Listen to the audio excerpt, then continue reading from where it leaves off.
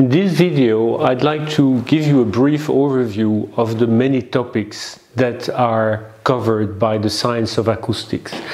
And the picture that I'm displaying now is a very classical picture in acoustics. It has been originally designed by Lindsay and then taken over by Alan Pierce in his acoustics textbook. And I will not comment it, but I invite you to take a look at it. At the center, you have the fundamental physical acoustics principle, and on the outer circle you see all the different areas of engineering, science and disciplines in general where sound plays a role, from oceanography to psychology, music, and so many other topics, with in between the different disciplines of acoustics. So I invite you to take a look at it just to get a flavor of the wide range of disciplines in which acoustics is present.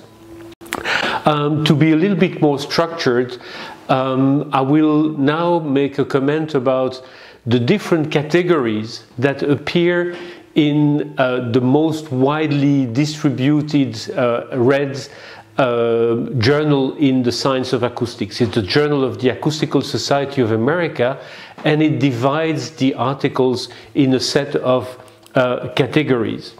Some categories are based on the underlying physics of or technique, and I will talk about linear versus nonlinear acoustics, of structural acoustics, or what I usually call vibro acoustics, and its counterpart, aero acoustics. And I will also use this opportunity to discuss about infrasounds, sounds, ultrasounds, and hypersounds. That's the categories on which I will spend the most time. But you have also, and there I will just touch upon these categories, discuss some categories based on their ultimate application. You have architectural acoustic, music and musical instruments, noise, its effects and control, which is mainly about measurements, on-site measurements, norms, standards and things like that. Underwater acoustics.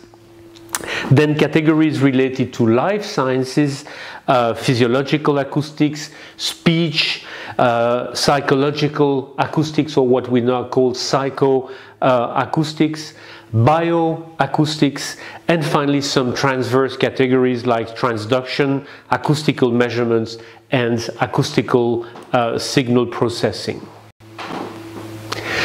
Let's look at the two first categories, linear and nonlinear acoustics. So a quick reminder about what linearity means. When we say that a physical phenomenon is linear, we mean that if we have two sources, A and B, and if the source A produces at some point a pressure PA, and the source B produces a sound PB, well, we have two properties.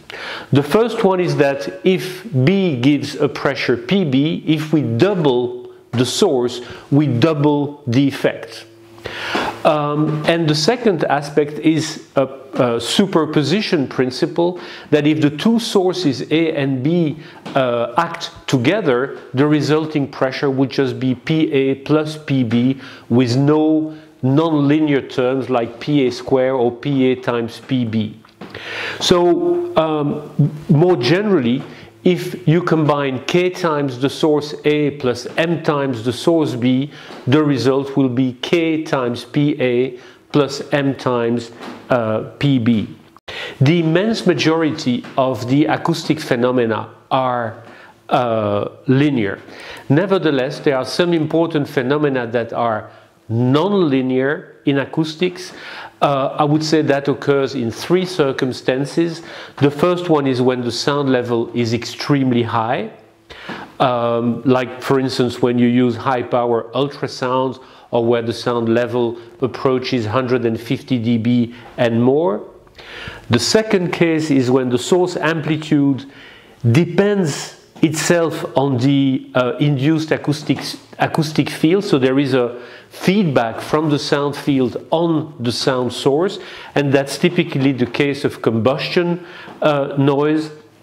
And finally, the third case of nonlinearity in acoustics is when the propagation of the sound wave in the media changes the nature of the media itself, and that would be the case when you do acoustic cavitation, for instance. I will not dwell upon nonlinear acoustics, that's outside the scope of the course, but on the website I recommend some videos that you might want to look at, like for instance acoustic levitation, sonoluminescence, and other similar topics. Linear versus nonlinear is an important distinction in acoustics. Another one is based on the frequency range of the sound waves or sound signals that we're considering. And traditionally, we are dividing the entire frequency range of acoustic phenomena in 4 ranges. We first have the sounds that we humans are able to hear. This is a very anthropocentric definition, because other animals and devices like microphones definitely can record a wider range. But still, we define sounds as all the acoustic signals with frequency components within 20 and 20,000 hertz.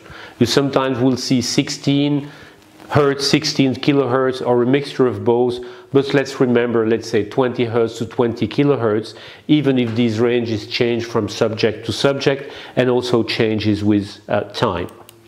Below the sounds we have the range of the infrasounds, which are below 20 hertz, and that are not completely inaudible by humans, but simply our hearing threshold is very high, so we need the infrasounds to be extremely high to be perceived by our ear, but they are sometimes perceived by our entire body. We have internal organs, internal cavities that starts to resonate with infrasounds, so we are indeed sensitive to high-level infrasounds. And then above 16 or 20 kilohertz, we have the range of ultrasounds, which is also traditionally divided in 2. We have, let's say, low frequency ultrasounds that are in the range of some tens of kilohertz, so 20, 30, 50, 100 kilohertz, and high frequency ultrasounds that are in the megahertz range. And then, just for the sake of completeness, we have hypersounds that are very exotic physical objects that are, let's say, vibrations or propagation of sound waves at frequencies higher than 1 gigahertz, so 1 billion billions of hertz. Now, we hear sound from 20 kilohertz roughly, but in fact we only use a fraction of that for music, for communication in the speech range. And a good idea to visualize that is to look at a piano keyboard. If you take the lowest A note that you can play on the keyboard, the fundamental frequency is around 27 hertz, which is already very low, a very low frequency sound. And so we couldn't hear much lower. If we added an octave to the keyboard, we probably wouldn't be able to hear the lower A, which would then be at 13, 14 hertz. And if you go to the other side of the keyboard, on the right hand side, there you have a C note at over 4,000 hertz, which is already extremely high in frequency, and we usually don't go much higher in music, and certainly not in speech. So I have explained that acoustics can be linear or non-linear.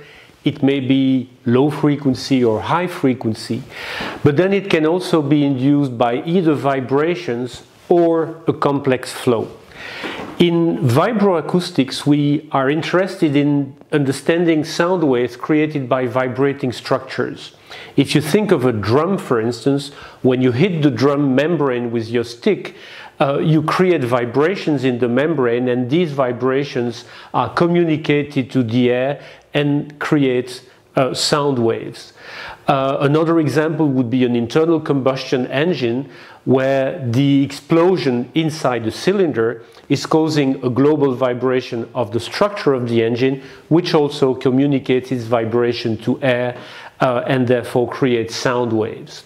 So many phenomena interesting to acoustical engineers are vibroacoustics based. But more and more you have issues that are not caused by vibration, but caused by a complex flow. It can be a turbulent flow, or it can be a laminar flow. For instance, if you think of a wind turbine, the movement of the blade in the air is causing turbulence at the trailing edge, and this turbulence is a pressure fluctuation inside the acoustic fluid itself, which creates also sound waves, and therefore can be perceived at a certain distance as a sound. But it can be a laminar flow. Even if you have a laminar flow in a fan, for instance, in a cooling fan, the simple fact that the fan is spinning is actually causing, in our own reference frame, a varying pressure source, and the pressure distribution on the spinning blade is also causing a sound. So when you analyze an acoustic source, you always have to try to understand whether it's related to vibroacoustics, to vibrations causing noise, or to aeroacoustic, where it is a flow causing noise.